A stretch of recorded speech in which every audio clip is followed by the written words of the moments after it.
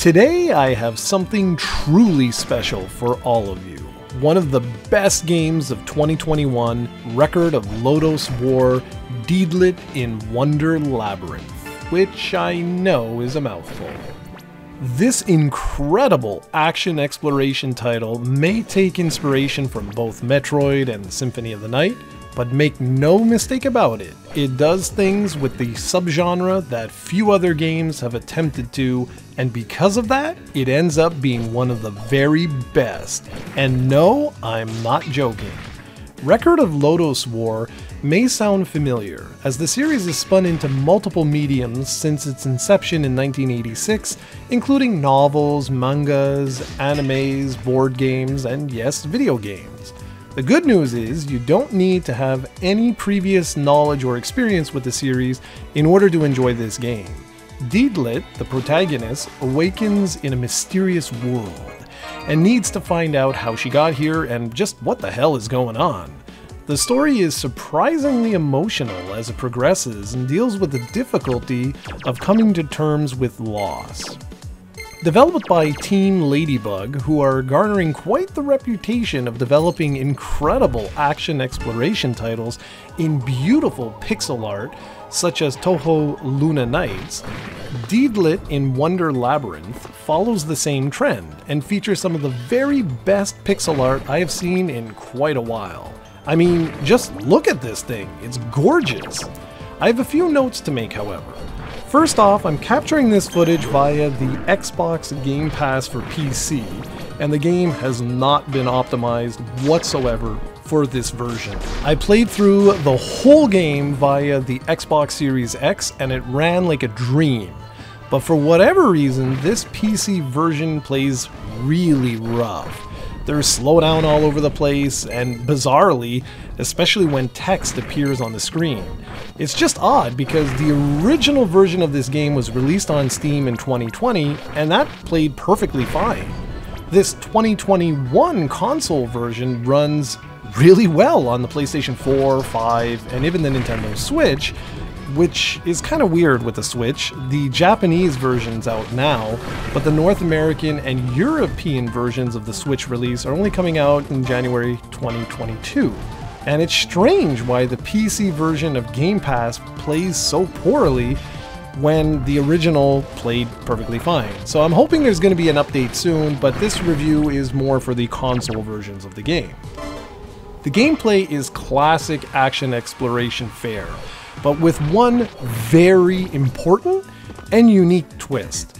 There is a polarization mechanic similar to Ikaruga and Silhouette Mirage, where you switch back and forth between a wind and fire element. Enemies are often weak to one form or another, and attack patterns on bosses will almost always switch between the two, allowing you to absorb incoming projectiles of the same element as Deedlit.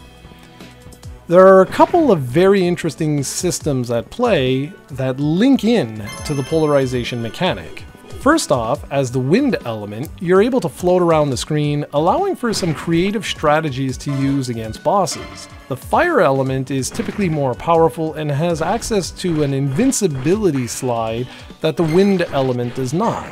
You'll notice in the top center of the screen there are numbers, one for the wind element and one for the fire element.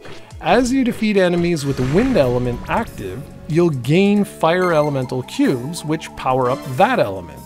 If you reach level 3, it means your elemental force is at its strongest, and not only will you hit that much harder, but should you get hit, which will decrease your active elemental power by 1, you can then switch to the other element, which, if it's at level 3, will automatically fill up your life bar 1 HP at a time.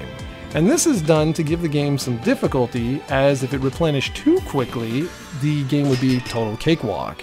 Now that's not to say this is a tough game, far from it, but I found that the overall difficulty had a nice balance to it, if skewing a little bit towards the easy side of things. Outside of the element system, Deedlit has access to a wealth of melee weapons such as knives, swords, axes, etc., and for range attacks, a bunch of different bows. All the weapons have their own stats, and you can find new weapons in the item shop, enemy drops, or by exploring. Exploration isn't as prevalent as something like Metroid, so you won't find yourself backtracking too much over the course of the game, but when you do, it's almost always for a new weapon or magic attack. And that's right, there are magic attacks you can find, as well as your little elemental creature you see flying around the screen there. He can also be upgraded by finding key items scattered around the world. Finally, you can level up, which doesn't change your HP or MP, but does increase both your defensive and offensive stats. All of these systems come into balance to create a truly magical experience. Upon completing the 5 or 6 hour game, you unlock a boss rush mode, which allows you to practice your strategies on all the different bosses of the game. There are also some fun achievements and trophies to unlock, although nothing too out of the ordinary. I will say this though, good luck getting an S rank on the archery minigame. That one took me quite a while to crack. Gameplay is incredibly tight and responsive, and coupled with the excellent audio-visual presentation, and you have yourself one of my favorite games of 2021. A huge thanks goes out to Ahmed for recommending this one, and major kudos to Microsoft for their Game Pass service. Thanks to this service, I was able to play this and Toho Luna Nights as part of my monthly subscription. It's amazing. Deedlit itself costs around $30 or so, depending on the platform of your choice and the country you reside in. I can't recommend this game enough, and truly, I cannot wait to see what Team Ladybug does next. Their pixel artwork is stunning, gameplay is refined and a pleasure to experience, and the music and sound effects are spot on. This one gets my highest recommendation.